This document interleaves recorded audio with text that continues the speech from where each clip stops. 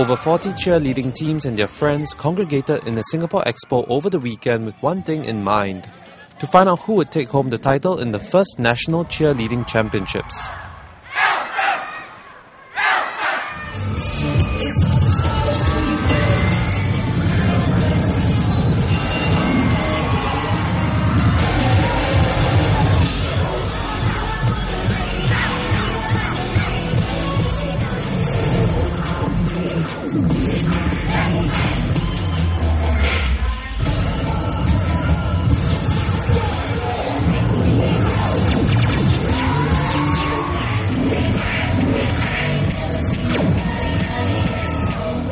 In the open category, the Ulu Pandan Wildcards shared the goal with the NTU Aces Team 1.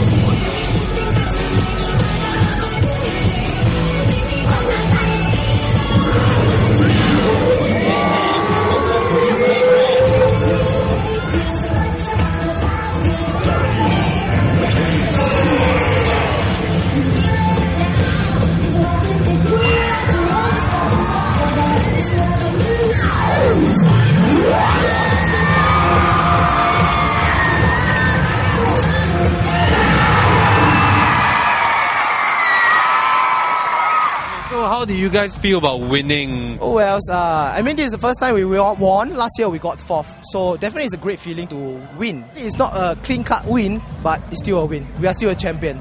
Okay, so it's not a clean-cut win. Do you feel that you guys are on par with the other team, or do you think that you did a bit better? I think we did better than the other team.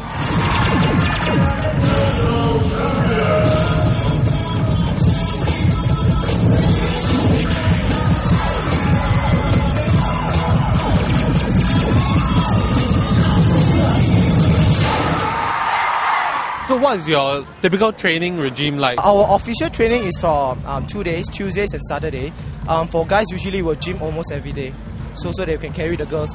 And for the girls, they will go to gym as well, do light weights, and we'll do gymnastics training as well. Cheerleading is not such a guy thing, right? So what turned you to it? I only got one sentence for the guys out there. A normal guy can hold the girls by their hands, but only the elites can hold them by their feet. You must be strong in order to carry us up, you know. You don't say they are a sissy because they are not. Yeah, if you think they are sissy, come and try. Come and be their place, take their place. Yeah, try to raise our feet, you know. Try to toss us. Yeah. It's not only the guys who are putting in the hours, the girls are troopers too. For the girls, do you guys get a lot of injuries? Like ankles or like hands, the wrist. Yeah. Like, because cheerleading is a really dangerous sport, like, because our life depends on our bases, you know, and the top level depends on the mid-tier. For me, basically, I injured my elbow, yeah, and my ankle, but it's not that bad lah. Basically, for our team members, we are quite strong, you know, like, we have a lot of injury, but then we still move on as a team. Then we encourage one another, ask them to go and see doctor, yeah. But basically, for all of us, we'll want to compete, and that's why we'll come to training, even though we are injured. The Singaporean crowds were treated to a performance by the Japanese exhibition team. That's in our next clip.